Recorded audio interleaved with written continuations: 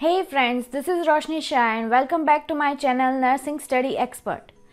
If you are watching my video for the first time, then press the subscribe button and hit the bell icon so that you will get notified whenever I put a new video.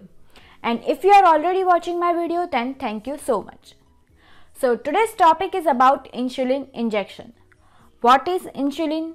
Where we have to give insulin? How to administer insulin? And many more. So let's get started. First of all, insulin we have to give in the type 1 diabetes mellitus.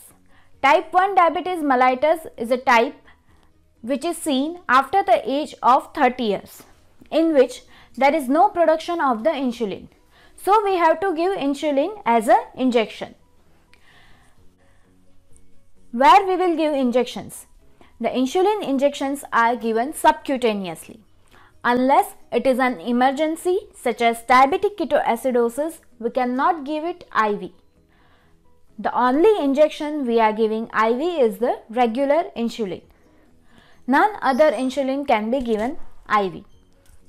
So the sites of the insulins are forearm, abdomen, buttocks or thigh. In the abdomen, 1 centimeter near the umbilicus area.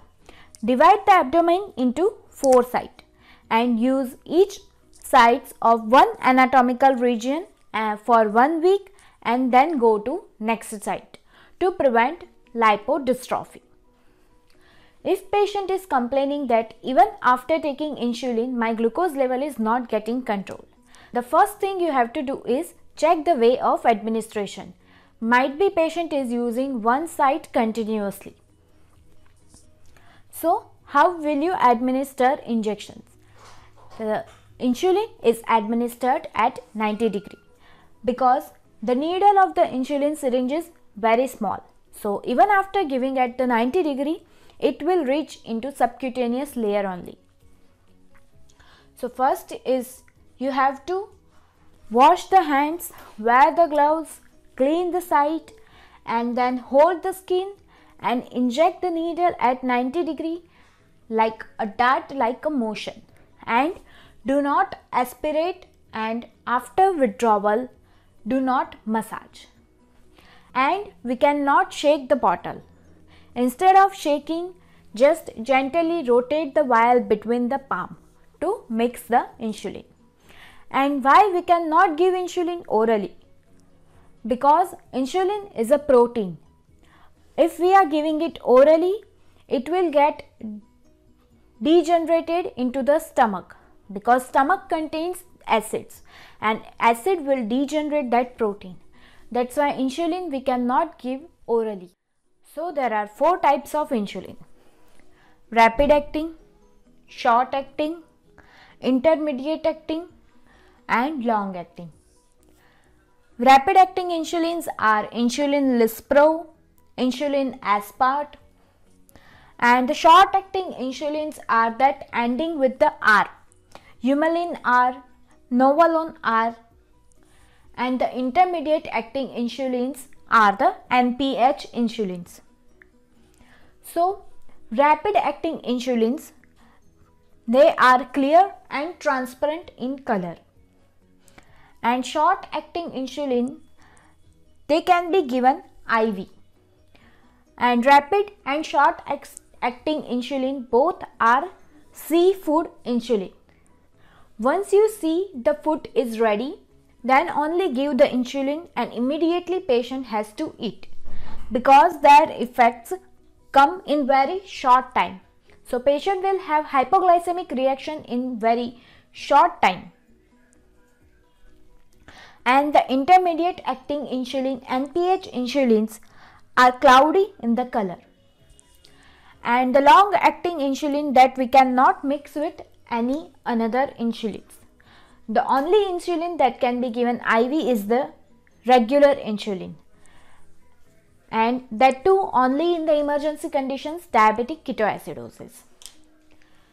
The onset effect starts within 15 to 30 minutes of injections for rapid acting insulins, and for short acting insulins the effect of the insulin starts within 30 to 60 minutes of administration. For intermediate acting insulin, the effect starts within 60 to 120 minutes of administration. And for long acting insulin, the effect starts within 60 to 120 minutes of administration.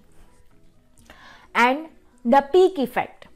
The peak effect comes at 30 to 60 minutes of administration for rapid acting insulin. And for the short acting insulin, the peak effect comes at 2 to 5 hours. And for intermediate acting insulin, the peak effect comes between 16 to 14 hours. And the long acting insulin, the peak effects comes between 12 to 14 hours. And the insulin effect stays in the body for the duration of 3 to 5 hours for rapid acting insulin. For short acting insulin, it stays in the body for 6 to 10 hours. For intermediate acting insulin, it stays in the body for 16 to 24 hours. And for long acting insulin, it stays in the body for 18 to 24 hours. So, in the peak action of the insulin, patient will have hypoglycemic reaction. So, this is the time period when we have to give them the food and do not make patients do exercise. Rapid acting and short acting both are the seafood insulins. So once we see the breakfast tray is ready, then only we have to give the insulin and then immediately eat the food. I hope you liked my video. If you liked my video, don't forget to like, comment and share it with your friends. And please subscribe my channel